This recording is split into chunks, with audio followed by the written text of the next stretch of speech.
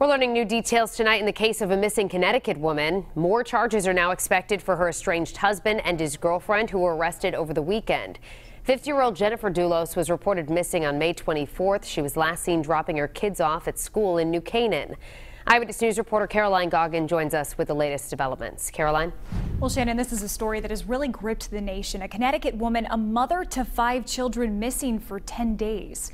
Today, her estranged husband and his girlfriend faced a judge in connection with her disappearance.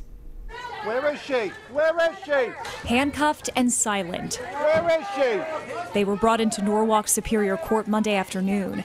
51-year-old Fotis Dulos and his girlfriend, 44-year-old Michelle Triconis. The couple was arrested Saturday as investigators continue the search for Dulos' estranged wife and the mother of his 5 children, Jennifer. One of the things I found myself saying to people repeatedly was that all we can do is hold hands and walk together, one foot in front of the other. Sunday night vigils were held for Jennifer Dulos' family. The mother of 5 was last seen the morning of Friday, May 24th in New Canaan after dropping her kids off at school. Later that night, her empty SUV was found near a park.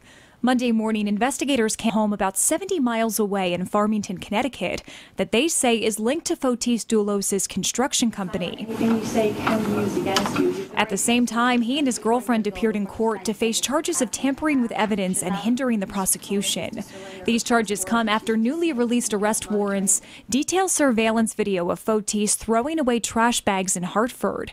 Police say those bags contained traces of Jennifer Dulos' blood.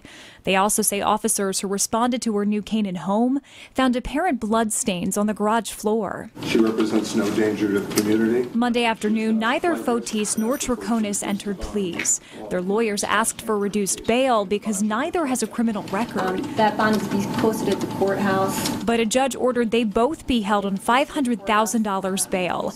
And police say additional charges are likely to be filed.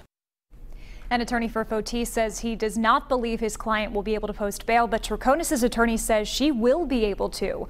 A judge has ordered if she does, she will have to wear a GPS monitor and cannot have contact with Fotis or the victim's family. The pair is due back in Stamford Superior Court on June 11th. I'm Caroline Goggin, Eyewitness News.